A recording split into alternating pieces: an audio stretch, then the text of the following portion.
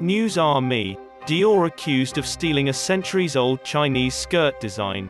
Anger in China has erupted over claims that French luxury label Christian Dior engaged in cultural appropriation. A pleated skirt from Dior's latest fall collection has caused quite a stir due to its high price tag of $3,800 United States dollars, 3 Indian rupees, 03088. It has been reported that some Chinese internet users and demonstrators have alleged that the skirt was based on a centuries-old traditional Chinese costume.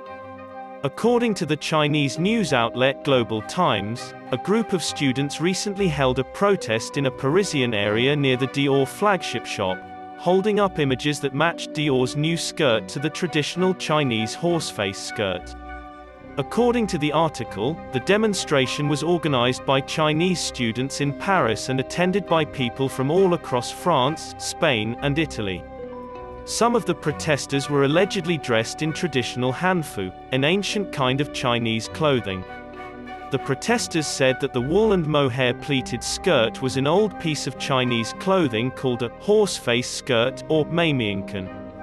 Dior, on the other hand, said that the garments had a hallmark Dior silhouette. The skirt features a front and back opening and has pleated sides. The skirt has a well-earned reputation as being an excellent choice for the saddle. The hanfu subculture is particularly fond of the skirts.